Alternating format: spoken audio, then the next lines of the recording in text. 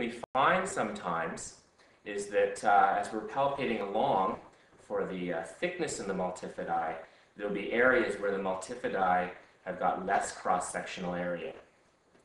So in the Leona, we've got some real stiffness and hypertonicity and a lot of development here, but then at the next level down, there's actually a little bit of softness, softer next to the spine than on the other side.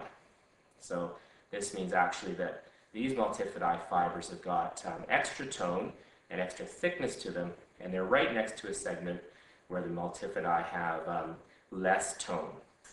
So these fibers have become weak, just adjacent to some fibers that are too tight and too strong.